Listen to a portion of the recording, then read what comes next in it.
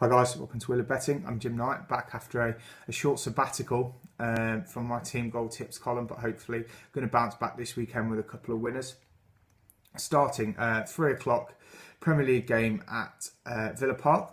Aston Villa host Manchester United, who are obviously the form team of the league at the moment, and I just can't turn down the 3-4. So that's 1.75 in decimal, or 3-4 in old money, about United scoring twice against a Villa team that really haven't convinced me defensively at all this year.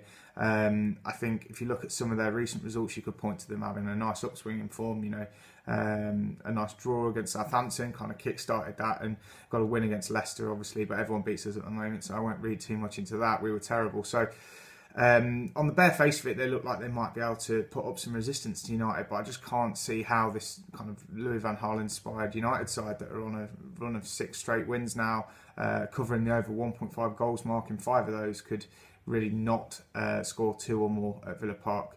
Robin van Persie, Wayne Rooney, starting to get a nice understanding going, and the ease of which they put Liverpool to the sword, scoring 3 times at Old Trafford on Sunday really impressed me as well. David De Gea at the other end obviously is keeping teams out, so there's nothing to say that if he has a bit of an off day, they might need to score twice to get something out of the game in the first place. But it's that attacking talent that I think will see them through here. And you look at Villa's results against the better teams earlier on in the season, the likes of Arsenal, Tottenham and Man City, where they conceded twice in all of those games, and I just can't see United not covering that mark this weekend. So United over 1.5 at 3-4 is my first bet for the weekend. The second one is actually an over 0.5 goals shout, so a team to score 1 goal is all we need, and that's Burnley. They're playing away at White Hart Lane. They've got Tottenham this weekend.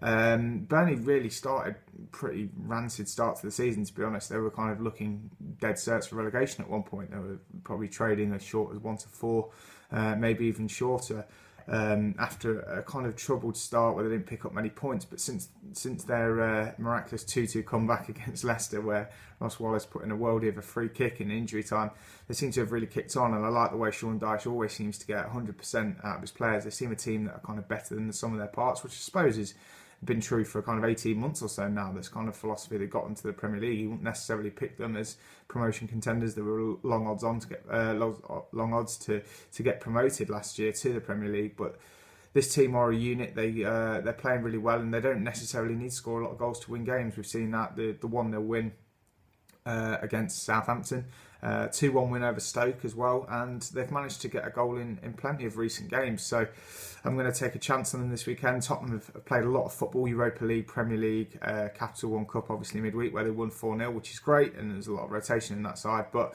I think eventually that's going to start to catch up with them, and I think Burnley could orchestrate a few chances this weekend, and I'll take a chance on them getting a goal. So they're the bets for me. Just to run through them again: Manchester United score over 1.5 goals against Aston Villa in the 3 o'clock game at Villa Park, and another 3 o'clock game at White Hart Lane this time.